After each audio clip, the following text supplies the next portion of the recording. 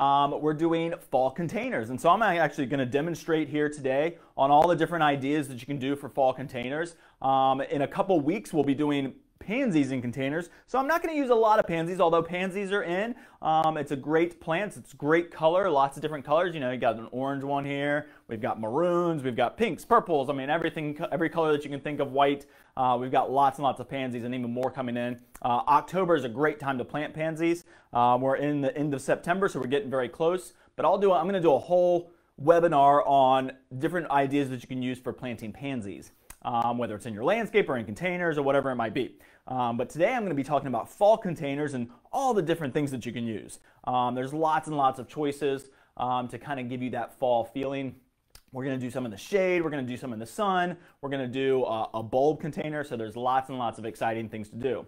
As you can see, I've got lots of fall decorations. I'm surrounded by plants. I've got my potting soil. I'm ready to kind of get rolling. What I always talk about first is the components of a great container. But before I start on that, I actually want to show you just kind of a simple idea, because maybe you feel like you don't want to do that, or maybe you've got a bunch of steps that you need to fill. I love grouping things in containers, so it's very, very easy to do. So I'm going to kind of shift some stuff around here so that I've got some space to work in, and kind of show you some of these ideas that you can do on your porch or patio or steps or out in the fall, out in the garden. You can do this anywhere. And so this, I've just got a mum in a container in a terracotta. I love terracotta in the fall. It's so it's got that fall look to it. And so just doing a grouping of different containers is a great option. I've got another terracotta pot, slightly bigger. So again, I'm just going to do a little grouping here of these terracotta pots. And there's a croton. I love crotons. So crotons you're going to see a lot. I really talk about these a lot for the summer, especially on a covered porch area where they can get a little bit of shade. They can grow in a good amount of light, but you don't want them in full blazing sun. They can tend to burn a little bit. But up on a porch or patio, it gives you that tropical feel. I mean, look at all those colors in there. But what I love about them is they transition into fall so well. And the colors in them really are great for the tropical side. So when you're in the summertime frame, use the colors that you see in croton to make your tropical garden, your tropical containers. Reds and yellows and oranges and greens, maroons. There's lots and lots of different colors in this one plant, and I love to use it for my tropical look, but also for the fall look. Paired with a mom like that, and then all we have to do is drop a pumpkin in here if we want to, or 2 or 3 or 4. We got lots and lots of different types of pumpkins and gourds and squash. So there you go. You can just do a simple grouping. These are just individual plants in separate containers. And so you can kind of get a really cool look like that just by grouping them. And it's very, very simple and very, very easy to do. And it doesn't take a lot of thought either. So it looks great on steps out in the garden, kind of grouped together. Get a bale of wheat straw and you can kind of play different heights. Love corn stalks. We'll be using these in a little bit. I'll show you kind of different ways that you can use corn stalks. Get a corn stalk. You can make a fall look very easy without having to worry about necessarily putting a bunch of different plants in a pot. However, I think that's a lot of fun, and so that's what we're going to talk about next. But this is one great idea, is just to group different things. So what I like to talk about now is the different components of a good container. Spillers, thrillers, and fillers. It's a very easy thing to remember. Spillers are obviously going to spill outside of the pot. So in this kind of arrangement, I might say that my pumpkins are the spillers. They're the ones that are kind of eating up some of this negative space down here in the front.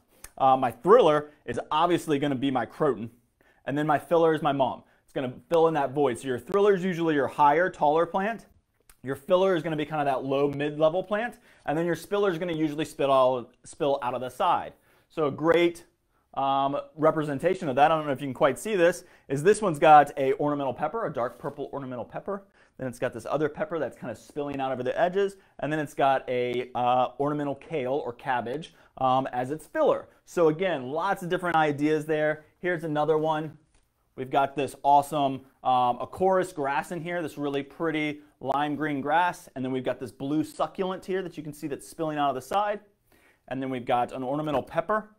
And we've got a heuchera, this really pretty coral bells heuchera, this maroon color. And then over on the back side, we've even got another little ornamental cabbage and kale. So really easy to do, kind of keeping those kind of concepts in mind, the spiller, thriller, and filler. So very easy. Thriller is going to be your tall plant, spiller is going to hang out the side, and the filler is going to fill in that kind of in-between space. So again, it doesn't have to be that, but It's a great way to kind of get those components of a great container all in one if you can. All right, so what I'm going to do is, and I've just slipped this mum in here, so I'm going to pull that out. I'm going to pull my croton out. Well, I'm going to leave the croton up here just so we can see it for those colors. I love that color arrangement. It's just amazing. And let's see if I can maneuver some things around here, get some space. All right, so the first one I want to do is we just did a webinar on bulbs. And I absolutely love bulbs. The value of bulbs is so high because you don't have to deal with a lot of issues. I mean, they're easy. You plant them in the ground and you water them and you're kind of done and you don't have to do much other than a couple other tips and tricks that I shared during that webinar. So if you want to check that out, if you're interested in planting bulbs in the landscape in containers is what I'm going to show you now, then definitely check those out because there's a lot of choices in bulbs. They're super, super valuable, and I'm going to kind of show you how you can do them in containers. But if you have any other questions about bulbs, check out that webinar. It was a great webinar where we talked about everything you can do with bulbs and the different planting depths and the different frame times of when they bloom. So it's a great little webinar there that we did just on Wednesday. But what I want to show you is how to plant bulbs in a container. Now, you're probably thinking, what are you going to do here? This is kind of strange. Well, I'm going to show you kind of two different concepts in one. But the first one, what we want to do first is obviously fill up our container with soil. I love our natural and organic potting soil, an awesome, awesome potting soil to use outside. So this is what I'm going to use first. And whenever you're doing anything in containers, it's important to know that you're using a good quality soil. And what you want is always a potting soil. If you're doing anything in a pot, you want potting soil. If you use a garden soil, that's usually designed for in raised beds to mix in with your soil when you're planting trees and shrubs or perennials. But whenever we're doing anything in pots, make sure it says potting soil. We've got two different types here. We've got our natural and organic potting soil, and we've got our all-purpose potting soil. Both are very, very good. They're both very similar. The all-purpose tends to be a little bit lighter, so I usually recommend that for plants that don't need a lot of moisture or like a lot of moisture, or indoor plants. So whenever we're doing a lot of our houseplant repotting, we'll talk about our all-purpose potting soil. But because this is going to be outside, I like the natural and organic. It tends to stay a little bit more moist, which means we can make it last, or we don't have to water as much, which is nice. All right, so what I'm going to do is fill this up about 2/3 of the way. So we'll move this off to the side for now. So I'll show you that. There we go. And whenever you look at your potting soil, you always want to see that nice, rich, dark brown soil. You're going to see some chunks of bark in there, different types of chunks and different types of sizes of media.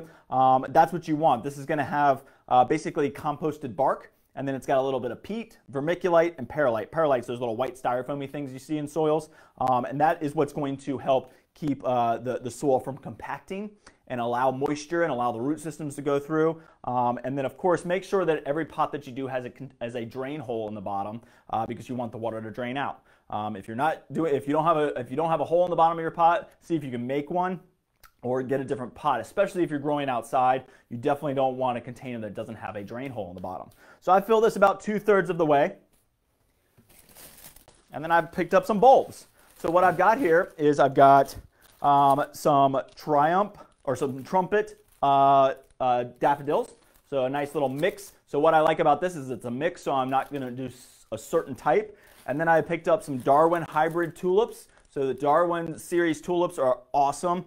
They bloom in mid-spring, and daffodils usually will bloom in early spring. So this one blooms in early spring, early to mid. So these are going to bloom first, along with my muscari. And so the way I kind of chose these was planting depth. Tulips and daffodils like about 6 inches deep. Muscari is going to like about 3 inches deep, so not very, very deep. So that gives me a couple different layers to put these in, and that's how I'm going to do this. So I've got my pot filled up about 2/3. So what I want to do is measure from the edge of the pot, and I usually like to leave a lip around the edge for my soil so that I can capture water. So when I water my planter, it's very easy to water. So what I'm going to do is just pull the soil away on this side of the pot. So I'm going to do these in kind of groupings. And what I'm going to do is just make sure that I've got about 6 inches depth from where I'm going to do that. So I don't know if you can see that, but you can see I've got a deeper spot here dug out. So I'm just going to pull that up to the side, make sure that I can do that. And then I'm going to open up, I'm going to do my daffodils first. And I'm going to do those in a group. Now this is 15 daffodil bulbs, so that's a lot. I don't know if I'll put them all in here. I can save them for another container, but I am going to put them fairly close to each other. They definitely don't mind being next to each other. What we'll do is when this blooms in the spring, we'll enjoy it in the spring, and then when it's done and I want to go replant it, I can go replant it after that. I can go take all those daffodils and replant them, or I can leave them in the container, plant them in the fall, which is perfectly fine too. So you got a couple different options there. But let me just place these in there. And I don't know which colors I'm grabbing. That's kind of the cool thing, is you don't know what you're going to get. But you got a mix here, so let's see how many I can get in. And I want to do just about half of the pot almost. I'm going to try and leave my center a little bit hollow. And I'll show you what I'm talking about there in just a second.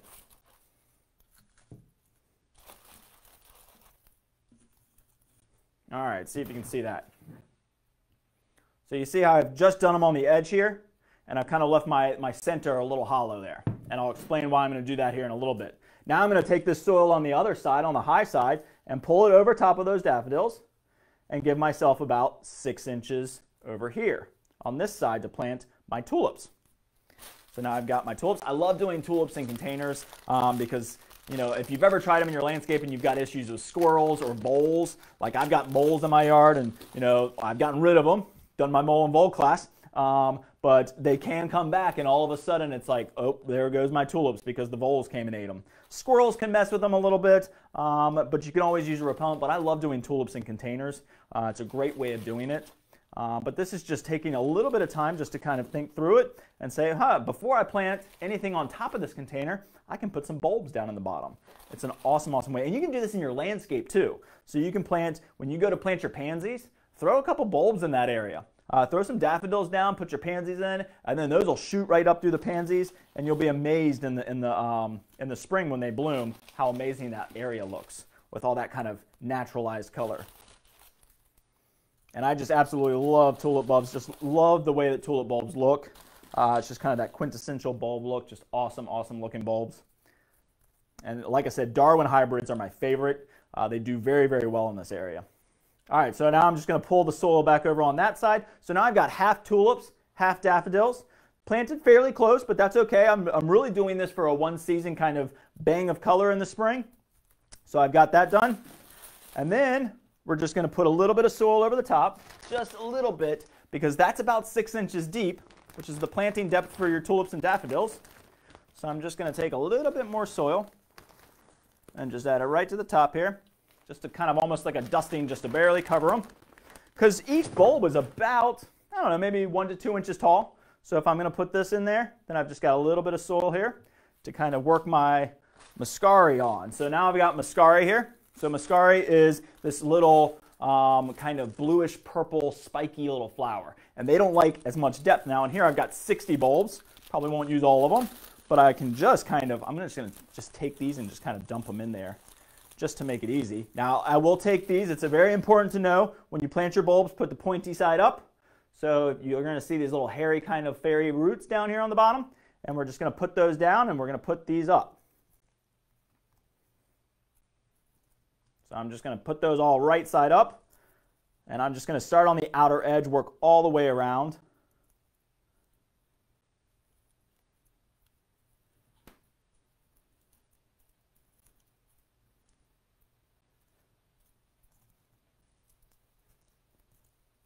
We'll just work all the way around and get all these kind of placed. There we go. So now you can see that. Got them all around the edge. Got a couple runaways there. It didn't settle in very well. So now I've got a nice kind of ring around the outside. And the reason that I left the center hollow on this container, now typically I might fill it all in and then just put pansies on top, which is what I'm going to do next. But what I am going to add is I'm going to do another type of container right here on top. And the reason I left the center hollow is because I want to do just kind of a traditional looking container, which is usually a centerpiece, your thriller, that big tall kind of centerpiece, and then I'm going to do pansies around the outside. Now you could do a centerpiece and then 2 different plants here and 2 different plants on the outside. That's perfectly fine. But what I'm going to do is kind of keep it simple, and I'm going to have my pansies be my fillers and spillers, because pansies will trail a little bit. They don't naturally trail, but as that plant gets bigger, it'll kind of hang over the edges of the side. But the first thing I'm going to put in is a ornamental kale. So I absolutely love these. Look at this guy. And what I'm actually going to do is I'm going to take off some of these bottom branches here real quick because I need a little bit of space to get my pansies in. So I'm just going to rip these off here and create almost like a little tree out of this ornamental kale. Gives me a little bit of space to plant my pansies underneath. So there we go. Now I'm going to take this out of the pot. And now this is going to go right in my center. So now I can dig my hole because I didn't put any bulbs there in the center. I left it nice and empty, so I'm just pulling that soil up over top of those bulbs to open up my center here. And I don't have any bulbs in there because while bulbs probably could shoot through this, I'm trying to eliminate a little bit of that competition. So I am going to take a little bit of the soil off the bottom, not hurting the plant at all, just kind of roughing up the edge of this, and then we'll plant our kale right there in the center. All right, so there we go. We got our kale planted right in the center. Let's see, as I kind of look in the camera, it looks like this branch is hanging a little low. So we're going to take that one off and snap it off. Very, very simple. So now I've got my centerpiece, and now I can just put pansies right around the outside edge. So let's see, I've got a lot of different choices here. I think probably what I'll do is, I've got this really pretty, this is called, let's see if I can find the name on this one. This is called the Coastal Sunrise Mix.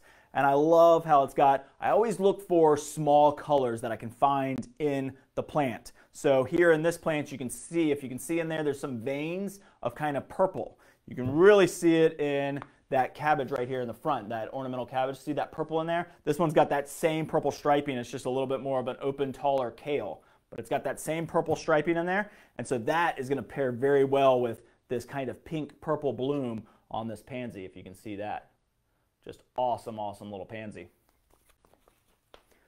And then what you can do, I'm going to show you this with pansies. If you look at pansies, whenever you take it out, as you can see, I don't have a huge edge here to plant on. So what I can do is kind of flare this out. Usually you're going to get 3 little pansy plugs in each pot.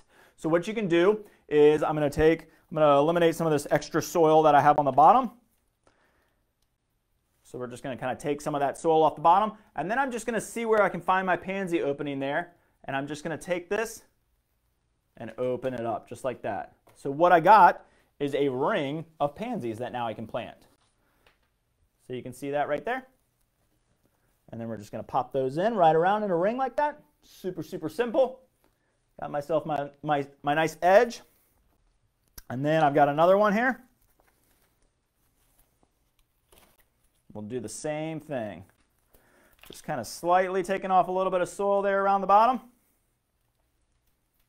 And then I'm just going to take that pansy and just gently with my thumbs kind of pull it apart there. And then what you're getting is you can actually take them apart if you wanted to separate them, but you can also just keep them in that kind of that ring right there, which is really, really easy to do. And then we're just going to put these in the side. And there we go. And for sake of time, I'm not going to finish this off, but that's basically, now you can see kind of what that will look like.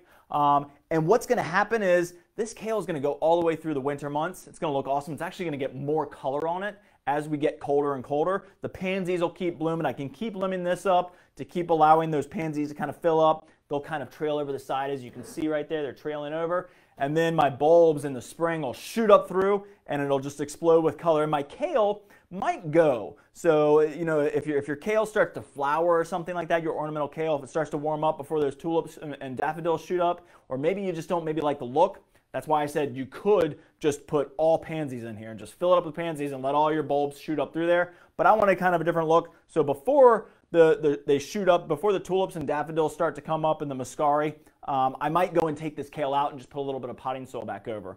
Because at that point, the pansies will be kind of nice and full, and I won't have to worry about it too much. And so I can just go in and take this kale out, put a little bit of potting soil in, let the pansies fill back in, and let everything shoot up over the top. But I love this kind of simple look. This is a very easy thing to do in containers around your outside, on the front porch, deck, porch, patio, out in the landscape. It's awesome, very simple. And again, just kind of looking at that color there and using your pansies as your spiller and your filler, and using this ornamental kale as a thriller, this big kind of plant here. So there you go. You can see that Really easy container, super, super simple, and we're not going to do a lot of, this is a very symmetrical container. So again, you could take and put, maybe you want to do, let's see if I've got my heuchera around here somewhere. I love heuchera. I know I had it. Here we go. So you can take a heuchera and put a heuchera on one end, put one on the front and one on the back, and put pansies on the side. Very, very simple, very easy to do. You could pop a pumpkin on each side. We're going to show you how to do that here in a minute. But that's an easy container. I accomplished 2 different containers there, basically. I did the bulbs underneath and then flowers on top. And then I, of course, created a traditional, very simple container with a centerpiece and my nice pansies around the outside. Very, very easy, very simple. The centerpiece could be a lot of different things. It could be a spruce, it could be a fall blooming camellia. When we do the pansy containers in a couple weeks, I will show you those so you can check those out. We'll use a dwarf Alberta spruce, which will transition right into Christmas, or maybe a Yuletide or fall blooming camellia, which will also get us right into the holiday season as well. But this is a great container. It's going to last all winter long. Super, super simple. If you want to put bulbs underneath, I think it's a great option because it's going to give you that spring color when it comes shooting out of the soil in the spring. And then you can go plant your bulbs all over the yard, or you can keep them in the container and have them again for next year. So very, very kind of cool way, different thing to kind of think of. And this is a low squatty kind of what they call an azalea pot, which I kind of love for fall. It kind of gives you a different look. We've got lots and lots of different styles of clay containers. And I just love terracotta in the fall. It just gives you that fall look. And I'll probably do a couple more terracottas here. So that's just one option there. So let me put this off to the side. And let's move on to another style. So let me just kind of clean up my mess here a little bit. Get my bulbs out of the way.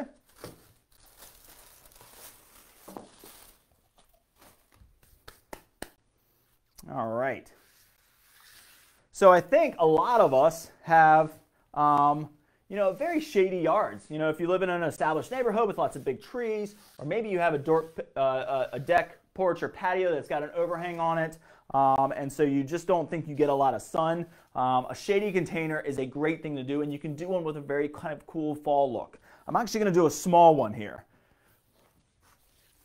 So I love blue pots, and this is a great looking blue pot. This is a ceramic glazed blue pot. I think a lot of us probably have something similar to this. Maybe it's green, maybe it's beige. It could be any color really. I do kind of love lighter toned pots in the shade. They do tend to pop up a little bit better, but I love blue, and I think a lot of us have blue pots that we've used for years and years and years. And this is a great one. It's a nice small size, so this could sit up on a little table. Maybe you've got a little bistro table. It could sit on a bench. Could sit next to a bench, anywhere on your porch patio, maybe in the shade garden, maybe in your landscape out in the shade. This is a great container, but I want to kind of create a fall look.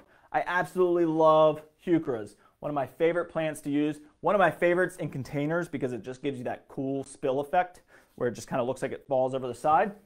Then I'm also going to use the fern. This is an autumn fern. Autumn ferns are awesome. I don't know if you can quite see that, but this new foliage when it shoots out is super, super kind of like maroon, orangey colored. So it gives you that really kind of autumn look to it, which is great. And then I'm also going to use mondo grass. This is black mondo grass, which is that really cool dark color. So we're going to use those 3 components as our spiller, filler, and thriller. So keep it kind of simple. And again, we'll just take our potting soil.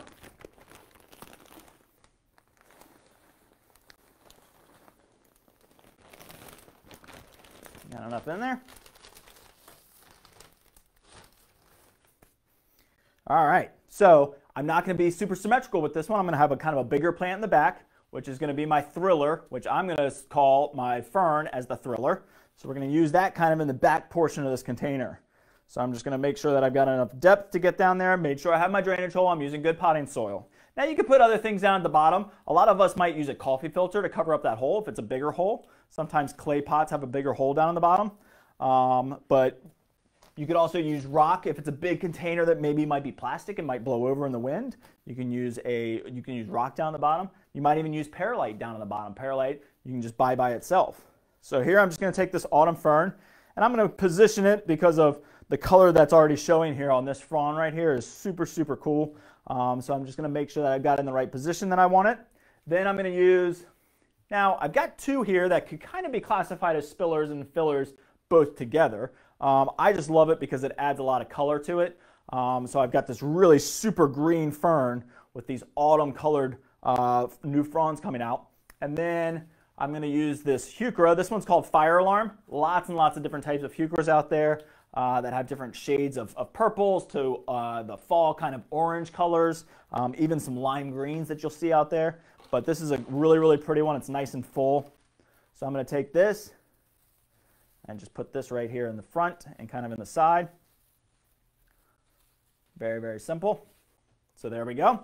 I mean, just those two together would be gorgeous. But everything that we do in the landscape or even in containers, you typically want to try and keep it in the odd world. Odd numbers always are more appealing to the eye. So if you just did two, it might be a little bit off. But by putting a third plant in here, really, really will make it kind of stunning and more easy on the eye. So it just makes it more appealing to the eye. So this Mondo grass is awesome. And Mondo grass is really cool because you could actually split this up. So if you want to do multiple containers with it, you could. But this is a really, really nice one. So I'm just going to take this and kind of pop it in there. Now what I'm going to do here is kind of force it to kind of shoot out. I'm going to show you this a couple times today of different ways that you can kind of aim the plant in the direction that you want it to go. And then what I love to do with grasses, I absolutely love grasses because you can kind of play with them and you can kind of move them here and there throughout the container. So it's real easy to kind of pop some in and let them kind of mix in. And there you go. All I got to do is fill this in with soil and I've got an amazing container for the shade. And this is gorgeous in the shade. I mean, this fern's going to continue to grow. Probably for the next 2 or 3 weeks, we're going to get new fronds shooting on it. It's an evergreen fern. The Mondo grass is evergreen, and the heuchera is evergreen. So this is going to go all the way into next spring. Now, I wouldn't probably want to keep it in this size of container for too long. This could grow in this container for probably about a year before I need to go into the ground. But I would say probably next spring, I'll go and plant the fern and the Mondo grass and the heuchera in my yard because they're perennials and they're going to last year after year after year. So maybe I take the heuchera and the Mondo grass out, the black Mondo grass, and just let the fern be in the pot through the season. Grow a little bit bigger, and then I'll plant it in the fall maybe. But just look at that really pretty color. You've got this awesome fern back here. I've taken my grass and I've kind of worked it through the container a little bit, so it's got some popping out over here and over here, and it just mixes, and it looks like it's been grown like that for a long time. Now, you can start with smaller plants and go into a bigger pot and get much, much more longevity out of it. If I planted this in a slightly bigger pot, I could probably get 2 or 3 years out of it. But in this small container, it's a great little small piece that you can put anywhere on your deck, porch, or patio, or out in the shady part of your landscape. Awesome, awesome kind of fall look. I could even, if I wanted to, take a little pumpkin and just slide my pumpkin in there. There you go. So now I've got a little pumpkin right there in my fall container. I love the white, brings a little bit of bright color into the shade. So now you look at that, that's super, super easy. You can pull the pumpkin out. Maybe I add some lights to this during Christmas. So it transitions very well too. So awesome, really, really cool container. Now you can put pansies in here. You can even do your ornamental kales and cabbages. A lot of us probably have covered porches that, don't get a lot of sun during the summer when the sun is high. But as you'll probably start to notice, the sun's getting lower in the sky. So on an east, south, or west facing front porch that might be in the shade during the summer when the sun's straight up above, during this cooler season, as that sun gets lower in the sky, it never really gets real high. So it just kind of stays a little bit more even in the sky, a little bit lower in the sky, which means it might be shooting in through, coming underneath trees, coming underneath the porch or patio. So if you're on an east, south, or west facing, which is 3 out of 4, other than north is going to get full shade, which this would be perfectly fine in full shade. But if you got a deck, porch, or patio that maybe you want to do a container, that maybe we want to do some of these brighter light plants, you can do that because just check out your sun. You're probably getting a little bit more light in there during this time of year and through the winter for sure. So there's one option as well. I'm going to put that off to the side. So that's our fall container. All right, so let's do our fall shade container. Now that could just be a shade any time of the year. I just love that heuchera, that fall color, just really shines. All right, clean up my mess here.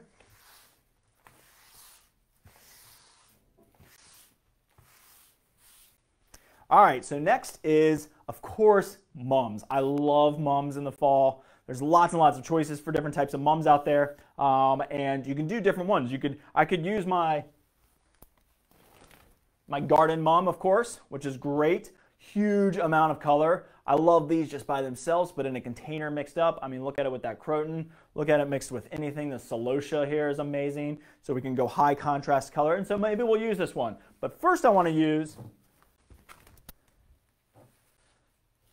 this mum. And these are kind of like what we call like a florist mum. This one I think is called Pele. Pele is a very common mum because you see that, or that really pretty florist mum, cutting mum is what they might call this, where you get all that yellow striping in there. And actually the color gets even more intense as we get cooler. As the weather gets a little bit cooler, the color is just going to get even more intense on that. So I definitely want to use one of these. And because mums aren't extremely long-lived as far as their blooms go, you definitely can plant these in containers and get great color for a certain amount of time. I mean, you can see I've got buds here that are still going to bloom. So this is going to last me a while. I might have to do a little bit of deadheading here and there, but I absolutely love that color. So I want to play off of that, which means what kind of color do I see in there that's a little bit more subtle than obviously that bright kind of orange maroon? Is that yellow. So I'm going to try and pull out some of that yellow. I've got two options. There's many, many options. There's not just two. But I always like to try and think outside the box and think of different things I can do. So I've got this gold mop cypress here, which would be really pretty. Or I've got this grass here. Let me not get the name of this grass wrong. I want to say it's, I think it's either a carex. Yeah, it's carex. So it's carex. Carex has this really cool ability to just kind of cascade down the edge of a container. And I think that lime green is just amazing in the fall paired with this. You get that feeling of yellow, but also that lime green. So really, really pretty. So we'll do that one, I think, instead of the gold mop. But gold mop cypress would be a good option. You could do a yellow pansy. You can do another yellow mum. You can do multiple mums together. You might even think outside the box and do something like this threadleaf coreopsis, which is really cool because all these little yellow blooms just kind of dance out there, which is awesome in a container. Great in the landscape, obviously. It's an amazing perennial, comes back year after year, but all these little blooms are going to open up. And then I can go and transplant it into the landscape and use it and have it in my landscape year-round. All right, so we've got our two starting plants. Now we need probably one other one. So maybe this would be a good option for my croton. The croton, I think, will look pretty cool in there. Again, kind of pulling out more of those colors. Now, I could use a croton like this, but I've had a croton on my front porch. Brought it in here. Doesn't look 100% great, does it? So sometimes this happens. They defoliate a little bit. I think I missed a couple days watering. I was here, you know, not doing my job at home, doing my job here at work. And so this happens to us a lot. And I love these types of plants for containers. So whenever I'm walking around the garden center picking out plants to put in a container, I'm kind of looking for the gnarlier ones, to be honest, because they kind of pop out and do different things. And I'm going to show you that here in a minute when I use this cabbage up here in the front. But again, this is an indoor plant, a tropical plant. It's only going to take it outside till probably about November 3rd, 4th, somewhere in that time frame, maybe November 15th, depending on when the frost date hits us. But with the mum, it's going to be gorgeous and this really pretty. And this is a perennial grass. So that grouping right there is going to be really, really nice together. So let's get to work on that. And let's see, I'm going to do, to save my back, I'm going to use a plastic terracotta pot. Now we've got these in like a sage green color, a beige color. All of those colors work in the fall season. So you got lots and lots of options with plastic containers because they look very realistic and they also save your back a little bit. I mean, I don't know if you can quite see this color right here. That's a gray plastic pot. Love that. So there's lots and lots of different plastic pots now that look amazing and they're lightweight. So if you're moving them around a lot, they really can save your back a little bit of pain. So, again, we'll start with our soil. Make sure we got drain holes. We've got drain holes. They're not too big. I don't need to cover them with anything.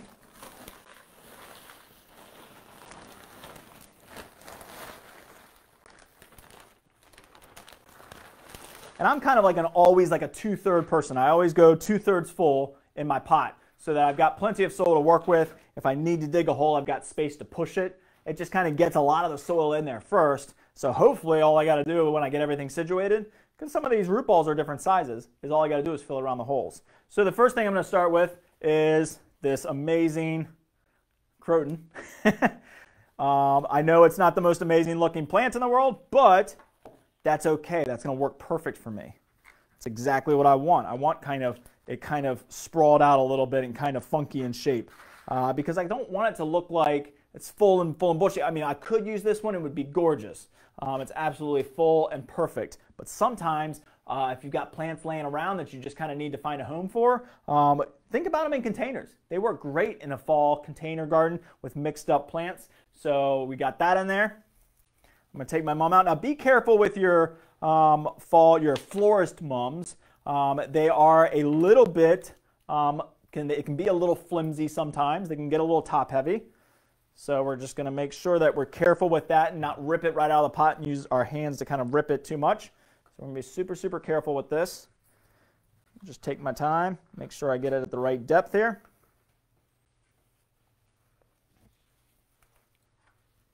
Let's see while we're looking there.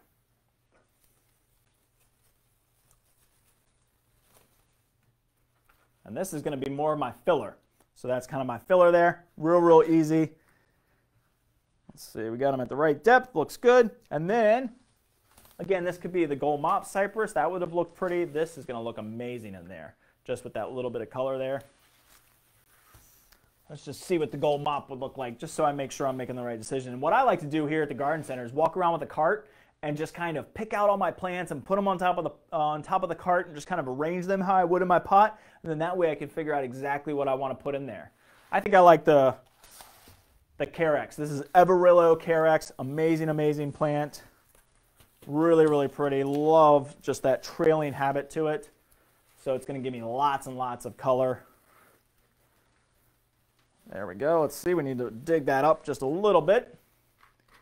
Make sure we get them all at the right level. And then I'm going to kind of force it again off to the side there to kind of allow my croton to be seen back here. So again, I'm just kind of manipulating my plants just a little bit, just ever so gently, just so I get them just where I want them to. And then, I think for some color, a pumpkin. Why not? I love putting pumpkins in here.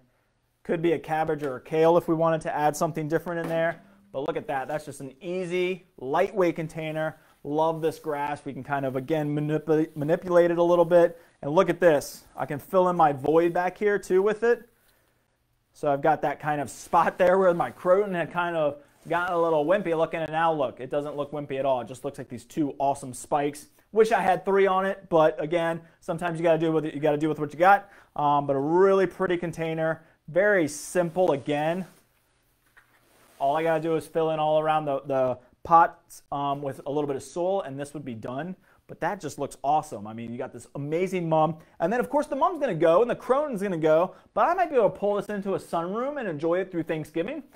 All of these plants will be fine with a good amount of light indoors. So just keep it moist. I can put a saucer under it. It's in a lightweight pot, so I can move it inside very easily. So this isn't going to break my back to move this inside. I can get one of those clear or a terracotta saucer, slip it underneath. I can protect my floor. I can protect my table that I might put it on. And then you've got this amazing centerpiece that you can use during Thanksgiving. You can use it in your home, around in your decor, all the way through Thanksgiving, all the way through the holiday season. And then the mum, of course, is going to go, and you might take that out and plant it outside. Some florist mums don't come back, so be careful with that, but that is another option for you. And then, of course, we can take the pumpkin out. We've got this awesome grass that I can go plant in the landscape now. Really cool planter. So you can see that. Super simple, easy. Again, looking at colors. I've got my maroon and my orange and my flowers, which pair perfectly with the croton. I've got the yellow, which then mixes perfectly with my grass. And then a little orange pumpkin just to tie it all together in a terracotta pot. This can be done in any container. Super simple. And I mean, a lot of your neighbors and friends are going to come over and just say, that's amazing looking. How'd you do that?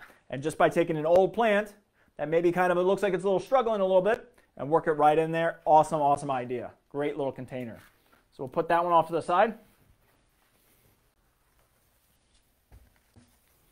All right. Now we're going to do one more. I think I've got time for one more. Let's see what time we got. I might even be able to do 2. Maybe 1. We'll see. All right. So I'm going to use this white pot because I think a lot of us are using more modern colors, you know, whites and grays and black, and so, which I absolutely love. You can use a bright colored pot. They're great. I love the blues, the oranges, the reds. There's lots and lots of different colors out there, but white really shows off the pot, or really shows off the plants, because it takes kind of all your eye attention and puts it to the plants because this is just a neutral color. So I'm going to show you this white pot. It's got this kind of cool ripply edge to it. Really nice container. It's ceramic. It's glazed. So it's going to last me years and years and years, which is why I love these. I didn't mention that with the terracotta, which I think a lot of people are concerned about terracotta cracking in the winter, which can certainly happen. If you're using them on a porch or patio, you shouldn't have many issues. If you put a saucer underneath them, make sure that you don't leave water in there, because what happens with clay is it'll absorb moisture on the outside. When it freezes, if we get a really cold day in January or February and it freezes, then it can crack. If you're using them in the landscape, put some bricks underneath them, something to kind of allow that pot to dry out and keep off that moist soil. When the soil stays moist, then that clay will absorb that moisture and bring it up into the pot, and then it can crack. But glazed containers are great. These are fired twice typically, maybe even 3 times, depending on the company that we get them from. And you're usually going to see the glaze go all the way into the inside. So look at that. All the way down. It's really, really nice and protected. It's not all the way to the bottom, but that's fine. If you feel the inside of your container, of your glazed pot, if it's nice and kind of rough, then you know it's a little bit stronger. If it's a little bit of a smoother coat to it, it might have only been fired twice. This one's probably been fired 3 times, which means it's super, super durable and very, very strong. Love this pot. I love glazed containers because you're going to get many, many years out of them. So this is a really pretty one. Okay, so let's figure out what we're going to put in this one and get started. I'm going to try and get a few more plants in here so we can get away from the 3s and a pumpkin. We'll try and go a little bit more avant-garde, a little bit more different. So let's see what we come up with. I've got lots of plants here to choose from, so we've got lots and lots of choices. Of course, let's start with soil. I'm going to use up the rest of this bag.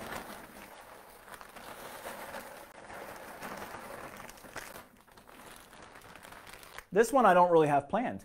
So actually what's going to be kind of cool is kind of getting insight onto how you might go around and shop the garden center and think of all the different plants that you might want to put in one.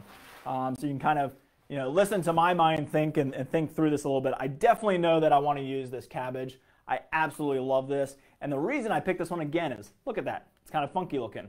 Perfect for my container. Exactly what I wanted, actually. I don't have to manipulate it or anything. Look at that. It's going to be able to sit right there. It's going to look like it's been in there for years. Absolutely amazing. So I definitely want to use that. And then we're going to start with that. So that's what I'll usually do is I'll say, what's the plant that I got to have? I got to have this guy. So I know what I want. So now I can start to pair everything off of that and use it. And it sometimes, almost always is going to be your thriller. Maybe it's a tall grass like this. Maybe it's something like that. But you don't always have to use that. You can say, this is more of my filler. It's actually going to be my spiller probably in this container. So it's going to be kind of my filler and my spiller. But I love that color. I love it with that white pot. I love the size of it, and I just love the angle that it's growing in, which is perfect. So we're going to use that in here for sure, and then I can start to play everything off of that. All right, so need more soil. We'll just fill this up. About 2/3 probably again. And I like to fill my entire container with soil. So I know this is a bigger pot, so some people might be saying, well, why wouldn't you just maybe put something in the bottom to kind of eliminate the amount of soil you're going to use? Well, I think it keeps it more consistent. You don't have to worry about anything, happening down in the bottom that you're not aware of. Soil is consistent, so this is going to keep it nice and easy to work with. And there we go. And that's why I just love to put potting soil all the way through the whole thing. In fact, I think you're going to save money by doing that. So I've got my amazing ornamental kale here. Absolutely stunning. So I'm going to need a little bit more soil because I want to get this right on the edge there so it can just kind of hang over the side. Look at that. I mean, that is awesome. In fact, I'm going to turn it because I've got a little bit of a dip here, so this is kind of a cool pot. It's got those up and down curves. So again, you're getting a sneak peek into my mind and how I work and how I operate, and I think a lot of us do. We don't quite know what we're doing until we do it, and once we find something that we love, then we can start to work on that, and we can start to play off of that. But that was where my starting point for sure was going to be. I love this. I just saw that color, and these colors are going to get more and more intense as it gets cooler and cooler outside, so I love that pink color. Now, this is a celosia. Absolutely love this, and that pairs so well with that. So I think I'm going to definitely have to use that. So we'll go with that celosia. I could do, this is a cordyline, which is actually fairly hardy. So I've actually had one in a container for about 2 or 3 years now. I brought it in one winter into the garage just to kind of protect it a little bit when it got real cold in February. But these are awesome, awesome grasses. I mean, really, we sell it as an annual, but really it could be a perennial as well. And I think we might be able to tie all of this in here. Oh yeah, I think that's all going to work. So again, kind of my mind just thinking here. So let's go and put this quarter line in. I definitely love that look. We'll put that right in there.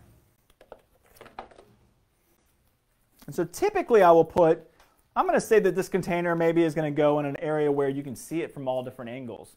Maybe it's on the front porch, on the top step, but you've got some porch behind it, you've got the steps in front of it, so you want it to be kind of really pretty cool looking all the way around. So sometimes, like with that shade container, I'll pull up all these containers at the end so you can see them all, but sometimes I'll put my tallest element in the back. This one I might be doing kind of a little bit of a mix. Again, I'm just not quite 100% sure. This is not normally how I would do it. Normally I would be staging all these plants first and figuring out exactly how they're going to go in, like you would when you come in and shop. But again, this is kind of unique, and we'll just kind of figure it out as we go along.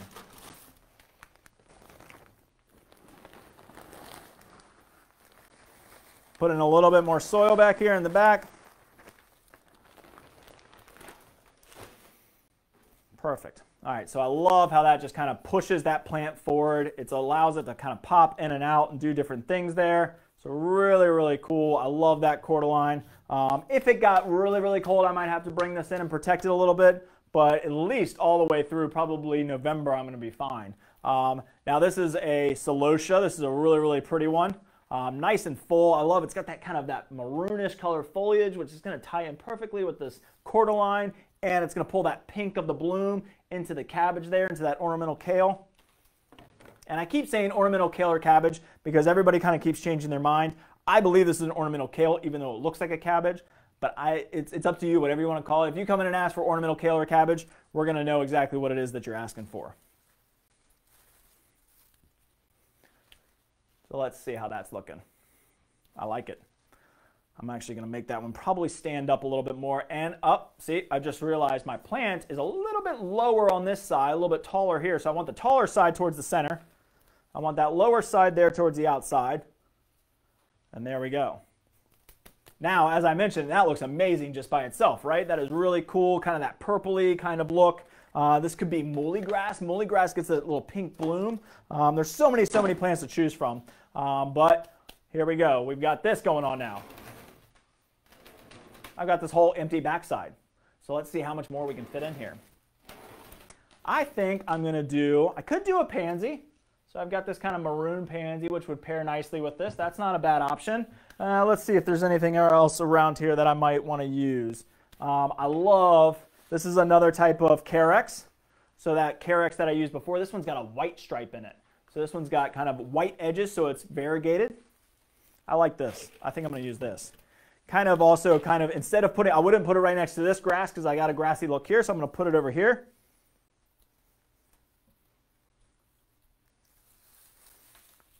It's really going to tie in nicely with this white pot. Really pretty. And again, just kind of allowing it to kind of pop up here and there. Love grasses because they're just so easy to work with. So there we go. You can see that now. Look at that. I mean, just from that angle, you've got tons and tons going on here. And I still got a hole here. I could do Dusty Miller. I could do a pumpkin. I think I'm going to do, let's see if I've got, I don't want to do pansies because I'm going to do those in a couple weeks. I think I'm going to use this Dusty Miller. So Dusty Miller is an awesome, awesome plant. Gives you that kind of silver foliage. So that's going to tie in nicely with my ornamental cabbage. It's going to give you that same kind of look. Also works well with my variegated grass. So we're going to use that. I think that'll be something different we haven't used yet. Perfect. That worked out well. See? Just by looking at those colors. And so as I spin this around, you'll see I've got grasses, I've got blooms, and I didn't really stick to any kind of formula here. I mean, yes, I've got spillers and fillers and thrillers in here, but really I kind of went with the purple and white. I got the white pot, so I've got this grass over here that has that white stripe in it. The Dusty Miller has that kind of silvery white appeal to it as well. And then, of course, I went with the maroons and purples, so you can just see that container. So this is a little bit out there. It's a little bit different, but again, I want you to think outside the box. So I really want to kind of push you to say there's lots and lots of different options here. And I think that's a really cool one. So that really turned out pretty well. Now, of course, you could use grasses with a pumpkin, with some pansies. You can keep it very, very simple. We did some simple ones. We did some bulbs. I got lots of ideas here. So let's actually pull these all back up here together so we can kind of see everything as I kind of arrange everything. And we can talk about all the different things we can do here.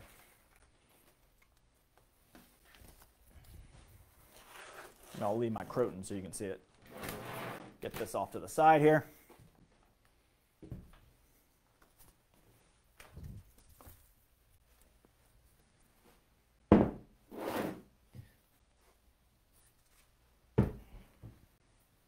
All right, one more over here, I think. All right. So let me get this arranged so I can actually see you guys. Talk about some different elements that we can actually add to kind of make these maybe a little bit different looking if we want to.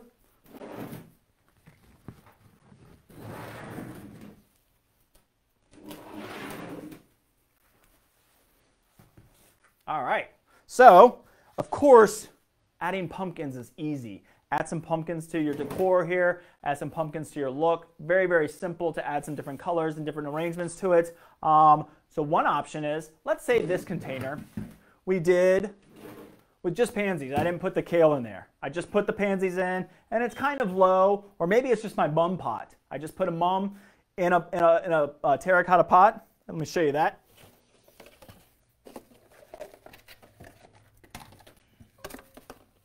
Let's do it that way. Slide this out of the way. Again, just kind of different ideas to kind of help you think outside of the box. So let's say we've got this mum. We've just slipped it in here. What else might we want to add to it? How about a flag? Super, super simple. Get your flagpole, put it in your pot, stick it right down in your mum, and then we can hang a nice little flag from it. So that's an awesome way of adding a little bit of height, a little bit something different. Can't quite see it, it's off the camera there a little bit, but that's all you would have to do is just put a nice little flag, a little welcome flag. I love flags in pots, kind of adds some interest, adds a little bit of height, and it helps kind of direct your eye to, hey, check out the show that's going on right here. I've got my flag, maybe it's a welcome flag, maybe it's a fall, maybe it's a Halloween flag. So lots and lots of different options. I love a flag in a container. It looks really, really cool. Very simple to do. All right, got a couple other ideas that I want to share with you on how you can kind of use different things that maybe are a little outside of the box. So I mentioned the corn stalk earlier, right? So I've got this kind of cool container. I mentioned the corn stalks. Get a corn stalk, use your pruners, and do a little work on it. So what I'll do is actually take, there's plenty of these on there, these leaves. Look at that, really, really cool. So I'm gonna go and cut a couple of these out. Don't need many.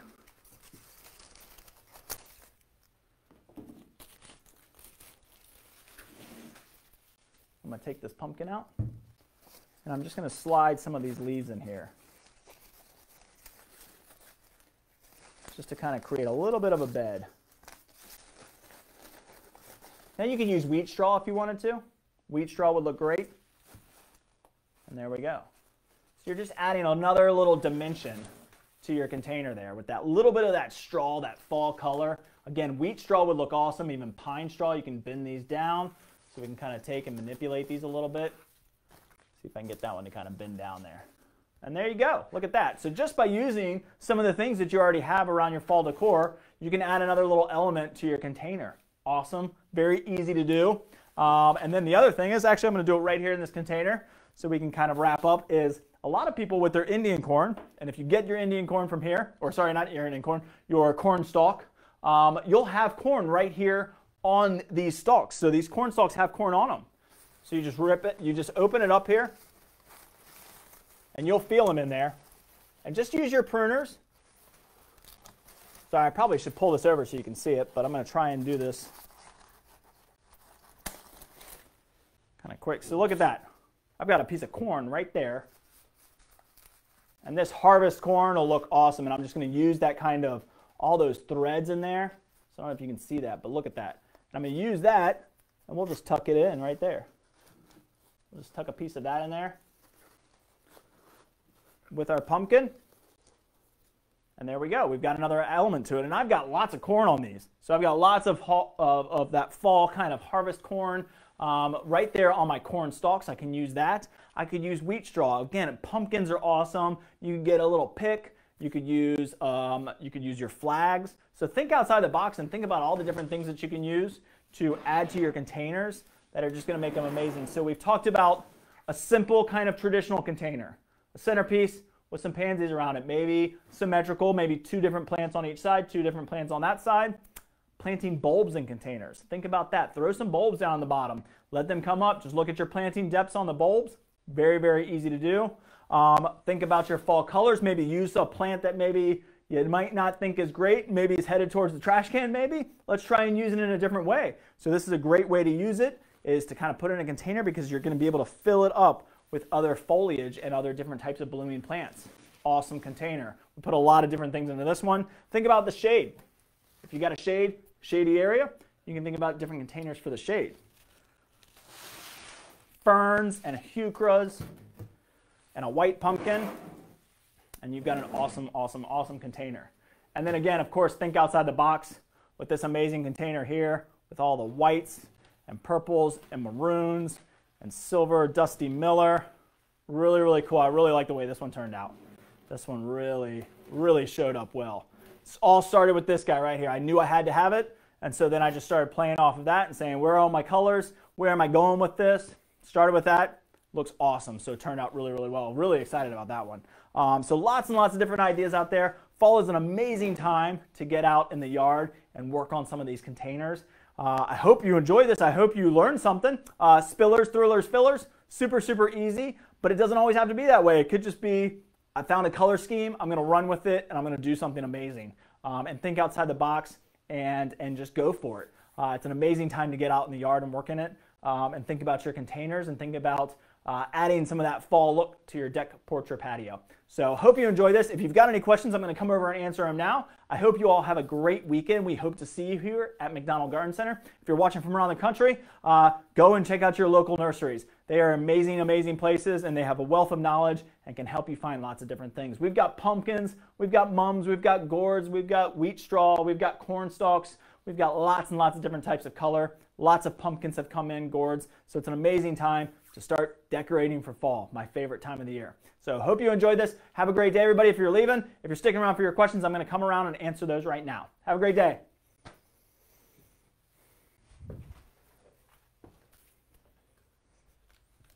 All right, get a sip of my McDonald water here. Well, hello, everybody. Now that I can see everybody, Brenda, Sally,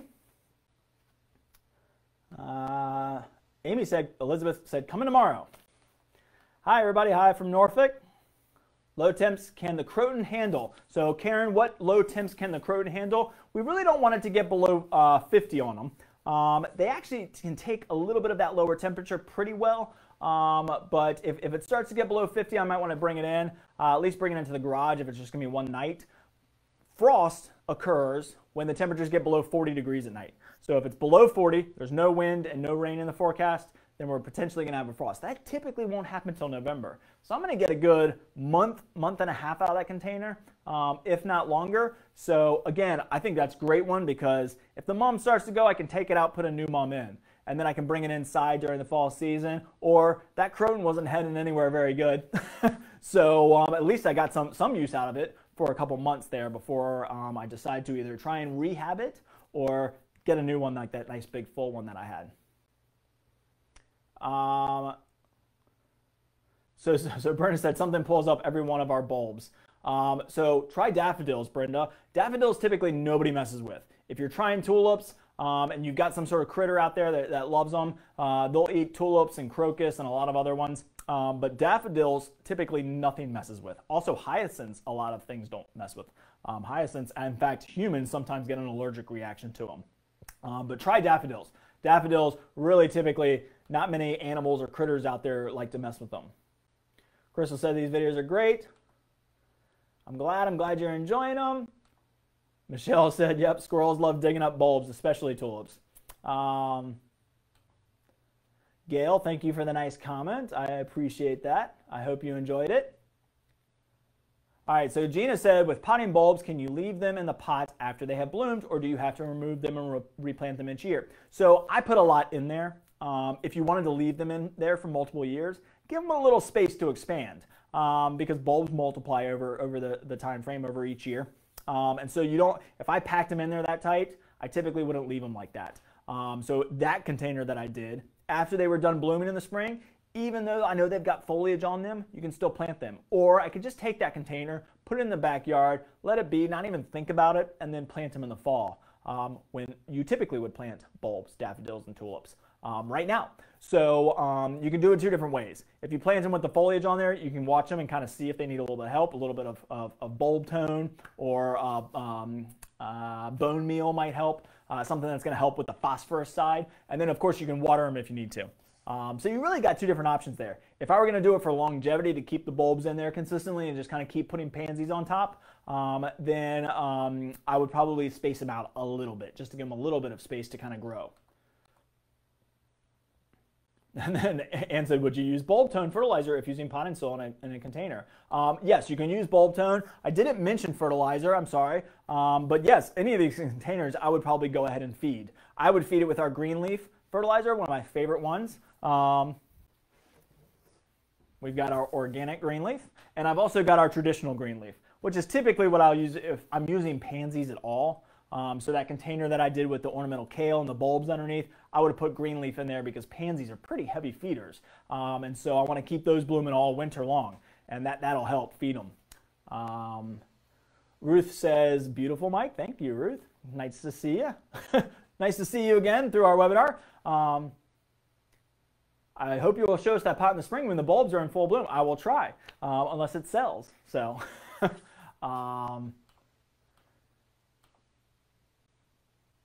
what is that deep reddish plant? It's with the fern. So that was, see if I can get this for you. Now you can see this container up close. I love this container. This is really pretty. So this right here, that reddish plant, is called a heuchera, or a coral bells. Awesome, awesome plant. It's a perennial. It might get a little crispy when we get extremely cold temperatures, which rarely happens anymore. It might get a little crispy in the dead of winter. It might get a little crispy in the heat of the summer. But in the spring and fall, it is absolutely amazing. And they're basically evergreen. So if you get a little bit of crispiness here and there, they actually shoot up with these little kind of dainty blooms that dance around in the late spring, early summer time frame. But they come in a lot of different colors. I just love this plant, absolutely love it. And they're perennial. So, in fact, I kind of classify them as an evergreen. So that's what that is.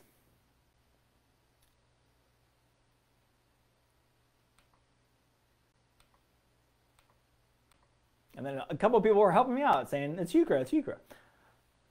And yes, heuchera or coral bells. So a lot of people used to call them coral bells. Heuchera has kind of become a more popular name for it. So let's see, we've got, please comment on the use of hellebores in fall winter pots. So Patricia, great thought there is hellebores for winter containers. I will probably use those when we do winter containers a little bit later. So we did our fall containers now. I'm going to do containers with pansies in a couple weeks, and then we'll probably do a Christmas or a winter container. And the reason I mention that is if you want hellebores, the best time to find them at garden centers is when they're starting to kind of bloom or when they're getting closer to blooming. And so right now you're not going to get a huge selection of hellebores, which I wouldn't have not put them in here. I mean, they would have been great and they would have bloomed. Maybe I'll try and find some for the pansies in a couple weeks when I do those. But yes, hellebores are amazing, amazing plants. Very, very tough, durable plant. When we get more in, which hopefully usually is around November, so we've got about a month, maybe we'll get them a little bit sooner this year. But hellebores are awesome fall, winter plants into spring. Really, really durable plants. Gold Mob Cypress, is that available in most places throughout the country? I'm in Denver. I would think so, Lauren, because it's a conifer. It should be able to grow in Denver.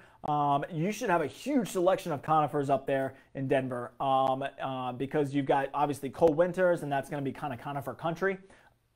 I would think that you would probably, maybe if you don't have gold mop cypress, you should have a golden colored cypress of some type.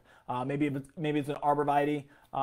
Maybe it's a whipcord arborvitae that has the gold color. There's a lot of different choices out there. We're not in kind of really true conifer country. We don't have a lot of conifers in the area that do very well. We get pretty warm in the summer. In Denver, you have a huge selection of them. I would be surprised if you couldn't find a gold mop cypress or golden thread leaf cypress is kind of the two different names that they use. But they are awesome in containers, awesome in the landscape. I mean, they get about 3x3, 4x4 in the landscape. So amazing plant. I would think you could find something similar to that in Denver. So Lauren said, what is the grass again? I'm assuming you're probably talking about maybe this one, this red one. It's called a cordyline. Well, I can't remember if it has a specific name other than that. We sell it as an annual. It's kind of like the red spike. That's also a cordyline. There's lots of different types of cordylines out there. I think a lot of us think cordyline and say it's tropical, it's an indoor plant. But this, if you're thinking of this grass right here, cordyline. If you're thinking of this grass over here, this lime colored, or even that white and green variegated grass that I used in this container as well, those are carex. And carex is an evergreen perennial grass. They can actually take a fair amount of water, so if you got a moist area, but they can grow. This one I love in a little bit of shade. It just brightens up a shady area, but it can take full sun too. They're very versatile. Carex and juncus and acorus are all kind of these perennial grasses that do very well. So that's what those grasses are. I hit on all three of them. Cordyline, similar to a red spike. And then we've got the variegated carex and the Everillo chartreuse green carex.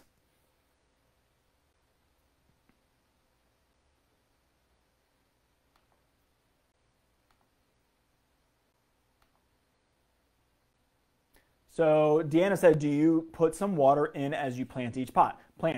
Not each plant. So what I will do is I'll finish these off when we finish up this webinar. I'll put a little bit of soil in there, probably a little bit of plant food for sure, and then I'll take them and get them nice and watered in. It's raining today, so I might even just put them out in the rain and let them get some natural water. But I will finish these off for sure, put a little bit of soil around them, and then get them kind of settled in with a little bit of a good drink. The nice thing about watering your containers, I didn't mention watering, so that's a good question, is in the fall season, we don't have to water as much. You could probably be as good as maybe one every third or fourth day of watering. Just check, you've got the best tool right here on your hand. Use your finger, kind of stick it down in the pot. If the soil in the top 2 or 3 inches is dry, you need to water it. But let it go on a little bit more of a wet-dry cycle. We don't have a lot of heat. We don't have a lot of evaporation occurring. So it's a great thing that you don't have to water your containers as heavily as you would in the summer. In the summer container, you might have to water every day, depending on the plant and where it's located. Oh, and mondo grass. So maybe that was the other one. I forgot about that one. Somebody mentioned the mondo grass. That's that black-colored grass. That one is a great grass as well. I use lots of grasses. I love grass. Yes, Everillo carex. So Lauren, Everillo carex is the type of carex. This one over here, this kind of chartreuse green colored carex. All right, so Linda said these, is it for outside? So that was one question. Whoop, I scrolled down too far. So all of the ones that I did today are kind of for outside. Now, any of these you probably could bring inside if you wanted to. If I were going to do an inside container for fall, then I might use the Croton for sure. Sorry, wrong shoulder. Croton would be great indoors with that florist mum. So like I mentioned, this one could come inside for that kind of that fall decor.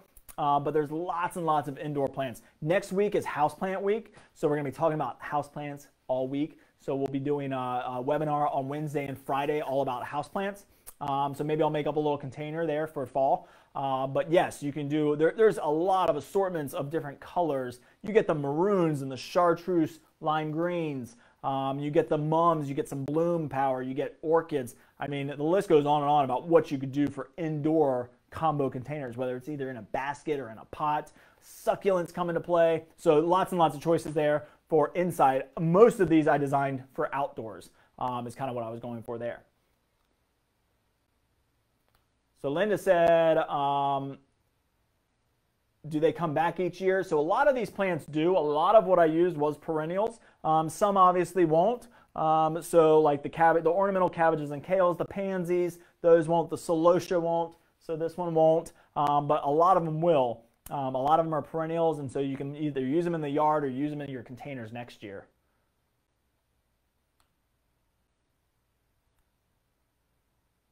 Is it too early to drop ornamental cabbage into pots or window boxes? I know it's been cooler, but wondering. So Kristen, no, it's not too early.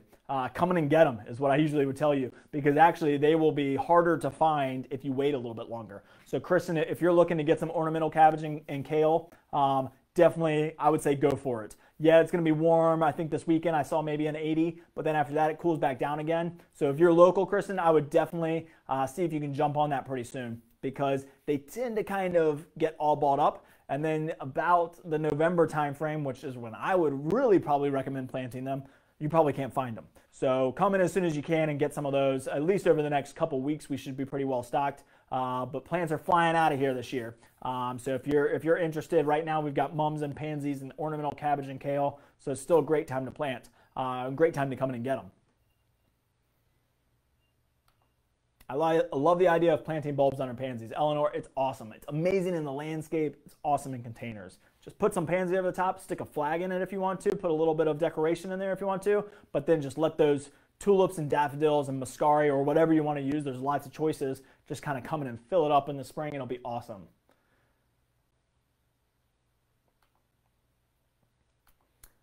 If you take bulbs out of the container, you mentioned you could plant them in the yard. Did you mean you can plant them in the yard in the spring after blooming? I thought bulbs had to be planted in the fall. Yes, so Patricia, good point. I kind of hit on it a couple times.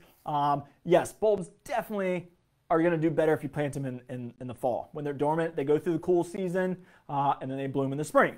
Tulips and daffodils specifically. And then there's a whole other group of bulbs in the spring that you plant for summer blooms. But if these are growing and you actively take them out and plant them, it's still going to be okay. We carry lots of blooming bulbs in the spring, so you can come in and get tulips and daffodils in little pots, and you can plant those in the ground if you want to. So you can still do it. It's not the recommended time frame, but it's still possible. So if you wanted to go ahead after they're done blooming, they still have their foliage on them, then if you want to go ahead and take that pot and get them into the ground, you can do it then. If you don't want to, if you want to wait till the fall, then just like I said, stick that pot somewhere, maybe in a slightly shaded location so you're not having to water it a whole ton. Make sure the drain hole stays cleared so that water can go through it, doesn't rot your bulbs out, and then plant them in the fall. It's kind of a personal preference. Probably you're going to think about it more in the spring, so I'd go ahead and do it in the spring. I think you'll be fine with it. Bulbs are pretty low maintenance, pretty easy plants. What are your favorite fall grass thrillers for sun? Ooh, that's a tough question. I've got so many favorites. So I love Hamlin. In fact, I think I grabbed a Hamlin. So here's Hamlin. This is Penstemon Hamlin. Love the little kind of tiny plumes on the top of it. Really pretty, just kind of green grass, very durable. Awesome, awesome grass. So that's a good option. Probably my absolute favorite of all the grasses is the muley grass, the pink muley grass. It's just amazing when it blooms in the fall with those pink plumes that you can't really see at the height of the day. But when the sun starts to set and that sun comes through the plumes, it just glows. It's amazing. It just lights up. So probably pink muley grass is my favorite one. I think it's just one of the best fall grasses. All right, so Kristen said, I have a green spike from summer in all my pots with sweet potato vine. Of course, the vine doesn't last past November 1st. The spike lasts all winter into the next season. Is it too cluttered for a small mum and cabbage? Will I damage the root of the spike? Or sweet potato? No. So Kristen, great option. And I forgot to mention that. If you've got some containers that maybe your petunias have kind of fizzled, or million bells, or some of your other blooming annuals, but you've got some sweet potato vine, which is that gorgeous chartreuse color, use it for sure. Lismachia is awesome. Creeping Jenny, Lismachia. There's lots of other things that you might have already that still look good. Then yes, go for it, Kristen. Stick a mum in there, stick a pumpkin, stick some pansies in there. You shouldn't hurt it too bad. Just be gentle. Your green spike, especially if you've had it for a couple years, just be gentle around the roots and make sure that you don't damage it too much. And then probably what I would do is throw a little bit of fertilizer in there, a little bit of plant food. Kristen, I would do Biotone Starter for you because you've got existing plants in there that have a root system. This is a starter fertilizer. It's a little bit lighter on the food side, but it's got mycorrhizal beneficial bacteria that are going to do amazing things for the root system of your spike. So this is a great option to put in for your containers, especially if you're worried that you might be damaging the root system. I definitely recommend it. If you're transplanting something, anytime you kind of hurt the root system a little bit, I'll probably add some of this into all of these pots. This is just an amazing thing to put in with it. So hopefully that helps you. But yeah, I say go for it. Definitely keep some of those plants going. You're right, the sweet potato vine's not going to last forever, but it'll last a little bit longer. And your spike, you've had it probably for a couple years now. So Deborah said, happy Friday. I want to know what the weather is going to be on Tuesday there, making a road trip to you. I don't know. I'll look it up for you, and I'll go on to another question while I pull that up for you. Of course, I just use the weather app, but Deborah, I will find out for you. Oh, so Kristen answered. It looks like high 78, 50 chance rain, slightly windy, of course, could change. So thank you, Kristen, for replying to that. Elizabeth said, Amy said, love this. Becky said, great seminar. Ann said, thank you. Teresa, let's see. Jerry, they all look great. How long will pansies last in the fall? Temps. So Carmen, pansies in this area go all the way till spring. Best plants you can get. I don't have any right here. But I'm going to be doing a whole webinar on pansies for our pansy week, for our pansy party. It's October, I think 7th, 8th, or 9th, somewhere in that time frame. At least October 8th, I think, might be when it starts. But we'll have lots of emails about it. But Carmen, if you're in Hampton Roads area, it is the one true flower that will bloom from now all the way until March and April. And then you plant your petunias or your begonias or whatever it might be in the summer that you want to do for summer color. But pansies are going to give you tons of color. Even if there's snow on the ground, you might see pansy blooms popping out of the snow. So Carmen, you'll love pansies. They're awesome. They just make you smile. Gina said, thank you. Patricia, thank you. Becky, hi from Newport News. Great ideas. Karen said, thanks for all the great info and answers. Beautiful combinations. Thank you. So Carolyn has already had 3 frost warnings. That is early in Fauquier County. So that's crazy how cool it has gotten this year, isn't it? But it's awesome. It's awesome weather. You just might want to go more pansy heavy, something that you got a little bit more success with there. As you probably will get a frost before we do here on the beach. Becky said, great ideas for the shade. Awesome. My front porch is hard to grow anything. Yep, I know sometimes it can be. Putting some lavender out, is it too cold? So Diane, the lavender can take it chilly. It's not a problem. Lavender can take it very cold. But what you want to do is just make sure that it doesn't get too wet. That's usually the problem with lavender here any time of the year, is the moisture level. It likes it kind of dry. So think like Tuscany, Italy, that kind of clay, that I've never been there, but I assume it's very, hilly, lots of good drainage, clay soil, clay pottery, and lots of lavender and rosemary. And so those plants just like a little bit more of an arid temperature, and the humidity here is typically what causes problems in the summer, but also the amount of moisture and the lack of heat that we have in the winter. So that is one that I would probably plant in my all-purpose potting soil. But yeah, it's going to be perfectly fine through the cooler weather. You won't have a problem with it at all. It's evergreen. It should make it through the winter perfectly fine. So Carolyn said, try hiding your tulip bulbs just under your daffodil bulbs for sure. If you put your tulips down about like the 6-inch, put your daffodils about the 5-inch, just kind of layer them in there together, then the daffodils should prevent your tulips from being eaten, because no animal likes daffodils. Not that I know of, at least. So Warren said, when is the best time to plant tree in the ground, spring or fall? So fall is the most amazing time to plant any tree or shrub, because we don't have a lot of heat. There's a longer time frame before summer hits. This is when roots develop, so the soil is still warm enough for the roots to take hold. You're not going to get a lot of top growth, so it's not going to require a lot of watering. But this is when roots develop, is in the fall. It puts all its energy into pushing roots in. So by the time summer hits, it's established. So Warren, great time to come in and plant trees, shrubs, perennials, any of those things that are going to be in your ground for a while. Wendy said, love them, love your pots. Are florist mums more susceptible to cold temperatures than garden mums? No. So garden mums are going to stop flowering around the time we have a frost typically too. You might get a little bit later after that. Florist mums are going to be a little bit more in the same kind of, maybe like a little bit warmer. So florist mums typically, sorry, I keep pointing over this shoulder because it looks like it's there. Florist mums like the Pele mum back there in the background.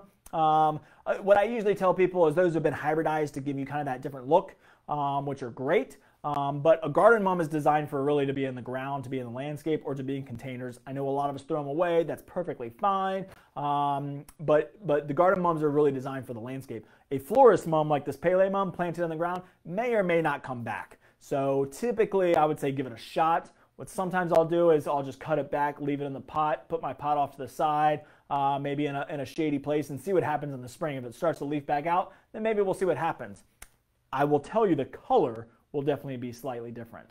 That coloration comes from controlling light and controlling the temperature that it blooms in. So as it actually gets cooler, the intensity of that color should get better. So again, it kind of all depends on the length of light and the temperature. But those are not as hardy as your garden mums for sure.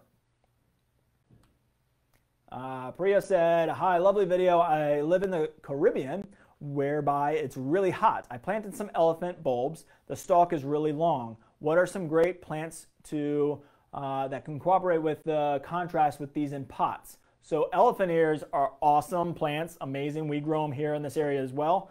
My question might be, is it a maroon or a green leaf elephant ear? If it's a green leaf, then go with something maroon if you can. You know, find something that's got that kind of maroon color, maybe some celosia. Maybe some celosia with this really dark colored leaf would be really, really pretty. You've got lots and lots of options there. I would go contrast. I typically go contrast in the fall. I know I went all kind of pinks and purples and maroons in this pot, but I love contrast, and that's what I did there with that chartreuse lime green, the crotons with lots of different colors, and then that mum adds a lot of contrast. So I would say if it's a maroon elephant ear, then maybe I go something green or chartreuse, or maybe if you can find some mums or something that you can plant in there that give you a little bit of that color. You could probably do marigolds down there. You probably got marigolds, which give you a lot of fall color and probably last all the way through the winter for you. So I think you got a couple different options, but I go contrast. Look for some contrast colors. That elephant ear is going to kind of scream tropical. So if you're trying to go Priya with a fall kind of look, a fall container, get a pumpkin. I mean, I'm sure you can get some pumpkins down there. Put a pumpkin in there and then add some different colors, whether it's with different types of foliage color or maybe just different textures as well. So hopefully that helps. All right, so Deb said, how much sun can coral bells take? So I really prefer them in a little bit of shade. So I would say afternoon shade, morning sun is fine. All day shade is okay as well, as long as it's getting light. But what I mean by all day shade is you don't need a candle or you don't need a flashlight to be able to see in the area. You're still getting light, natural light. But yeah, they don't like a lot of hot afternoon sun. And what I'm really talking about there is the summer. Right now, if you're doing a container, yeah, you can plant these heucheras out in full sun right now. So if you're doing a pot and you want to use that heuchera, I'm going to put this here so I can keep pointing at it. If you want to use this heuchera or coral bells out in full sun in the fall, go for it. It loves these cooler temperatures. The sun's not hot and we don't get as hot as we do in the summer. It's going to be fine. But make sure in the summer that this plant is being protected. But I just love it because you don't get a lot of color like this in the shade. So that's why I love that one in the shade. But yeah, right now through into the spring, you can definitely grow them in full sun. Betty Lou said, what is the bright red mum called? So that's called a Pele mum. Florist, a florist mum, but also Pele mum. I'm going to pick a flower off so you can see just how amazing this bloom is. Look at that. So it's really kind of orange, red with yellow with that lime green center. Again, all those colors we're pulling out of the croton and that. Just awesome, awesome bloom. So really, really pretty. But Pele mum is what that one's called.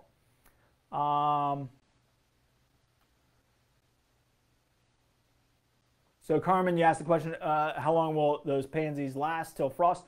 Through frost. You know, even in extremely cold winters, I mean, if we're down in like the 15 to 20 degrees, you're not going to lose your pansies. They might not bloom as much, but they'll continue to last, and then they'll bloom like crazy in the spring. So frost won't kill pansies.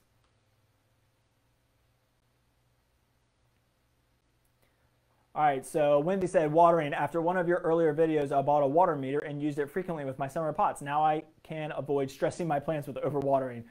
So thanks. So I'm glad that worked. So Wendy, yes, you can get a moisture meter, which helps very easily kind of figure out how your moisture is, especially for indoor plants. We definitely would recommend that. A finger is a great tool as well. So just, stick your finger down there. If it's dry on the top 2 to 3 inches, then you definitely are going to want to water. But a moisture meter will help take the guessing game out of it as well. You just put the moisture meter in there. It has a little gauge and it'll say wet, dry, or right in the middle. So it does take the guesswork out. So Kim said, can you play this again? It wouldn't let me until now. So Kim, if you're still listening, we will, as soon as we finish this video, it'll go back up on our Facebook page, and then, of course, we will post this to our webinars on our website. So if you go to mcdonaldgardencenter.com, scroll down a little bit, you'll see a little webinar link. Click that button, and it'll go to all of our videos. So all these webinars that we've been doing over the past year will all be in there. So there's becoming quite a big library in there. Jenny said, you are so talented, wealth of knowledge. Well, thank you. I appreciate that. Couldn't have done it without the great people here. I mean, they have taught me so much. I've been here for 17 years now, so I've learned a lot. Brenda, they look so good. Favorite is the white pot with the cabbage and kale. That one turned out well, and that's the one that I didn't even plan for. I just kind of grabbed some plants, and I knew that I had some color arrangements there, but that one did turn out pretty cool. I'm going to turn that one just love that cabbage right there. That's just amazing looking. That one did turn out well. Thank you. Kim said, just listening to this part, learned a lot. Good. Do you have pink dogwood trees? I don't know. That's a good question. We did get some dogwoods in recently. I think they were just the regular white dogwood. So I can check, Deborah. I will check I'll run out on the sales yard and check here in a minute. And then I'll reply to your message here as soon as I can. So as soon as I find out. I don't want to misquote and say yes. I know we got some dogwoods in the other day. They look gorgeous. I just can't remember if they were white or pink. I didn't look that close. So Deb said, when should you apply the bonide tree and shrub, and can that be used on roses? So Deb, I'm not sure what the bonide tree and shrub is. If it's an insecticide, then yes, you can apply it really pretty much anytime. Just read the label. It should tell you on how long it lasts. That's probably typically the question that most people have is it a systemic, or is it an ornamental, or is it a topical spray? So depending on exactly what that is that you're referencing there, Deb, then yes, I don't know what the bonide tree and shrub might be. It's probably your 3-in-1 type of idea: systemic insecticide, fungicide, and a fertilizer. You could definitely put that on as long as it's not been 6 to 8 weeks since you put it on last. So Brenda says, so we can put the garden mums to the side when they are done and see how they are in the spring when you plant them. Yeah, so Brenda, what you could do is just leave it in that pot. So a lot of people use their florist mums inside. So when you plant, so if you're using it outside, then you can just cut it off, stick it in the backyard somewhere, water it every once in a while if it's dry, but really don't have to do much to it. And then see what happens in the spring. If it starts to kind of come back out of the ground again, you know it made it through the winter, then you can plant it. Or you can just go ahead and plant it after it's done blooming, see what happens next year. But they're not as hardy as the garden mums for sure.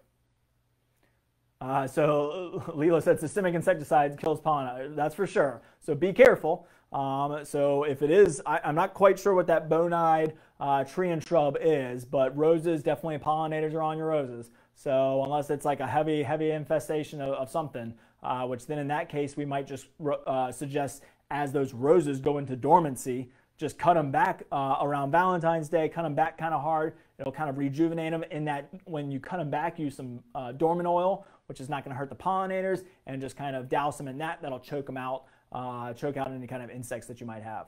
Warren said, so you say fall is the best for planting. Is there a month that is the best? It's best to wait for trees to lose its leaves. Thanks again. So Warren, it's a tough question. I have always said fall is the best time to plant trees or shrubs because that's when roots develop. However, I will say spring is the most commonly planted time frame. And what I kind of mean by that is in the garden center industry, in the plant selling business, plants are going to sell, or you're going to get the biggest selection when we have the highest traffic, when we have the ability to sell a majority of them. So if you're looking for the biggest selection, Warren, then spring you're going to have the biggest selection. Now we got a great selection of trees right now. We got a great selection of shrubs. We always try and have a very good selection. But what I will tell people, especially, this comes up a lot when we talk about perennials. If you're doing like a pollinator garden and you're looking for specific types of perennials that bloom specific times of the year, we're not going to really have those until it's closer to its season of putting on its show. Like ornamental grasses, for instance. We have probably the biggest selection now because this is when those plumes come out. And so we save some space in the spring when you might plant an ornamental grass, but you're going to get the best selection now. So you kind of always have to kind of keep checking in with your garden center to find out or to get exactly what you're looking for. But fall is the best time to plant trees or shrubs. I believe that to be true. It is definitely the longest time frame before summer hits, so they're established. However, if you don't find what you want, you're probably going to find it in the spring because that's when we have the biggest selection. So Leo said bonine is systemic. So yep, if it's a systemic, just be careful. If your roses are blooming, then don't maybe spray it yet. Wait till it goes dormant, and then you can use that. And if it's one of those year-long systemic drenches, then maybe we should use something different. So Deb said tree and shrub is systemic and lasts a year. In the Midwest, we use it in the spring, repels pests. So Deb, yes, it's a very good one. If you're worried about the pollinators, or if you've got lots of bees and butterflies all over your roses and you want to be careful, then we can do like I said, we can take it, cut it back around Valentine's Day is a great day to cut back roses. So you cut them back, you can spray it with dormant oil, and then that way we didn't use any kind of systemic insecticides on something that the pollinators might be on.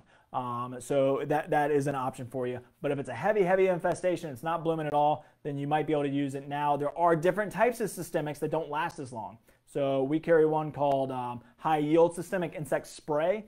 That one you can spray on when it's dormant. It'll go into the system of the plant, prevent any of those insects from eating the plant while it's not blooming, and then it's out of its system by the time it starts to bloom again in the spring. So you got lots of different options there. Deborah said you were awesome, thanks. Leela said, please use organic methods. We are having pollinator crisis now due to systemic. Chesapeake Master Gardener. Yeah, I mean, definitely we always recommend using some sort of organic solution if you can. We've got lots of choices.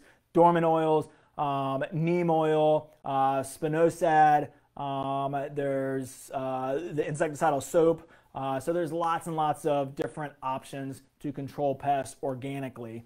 And like I said, sometimes, Deb, just taking that rose when it goes dormant around February and cutting it back, that's the best time to cut them back.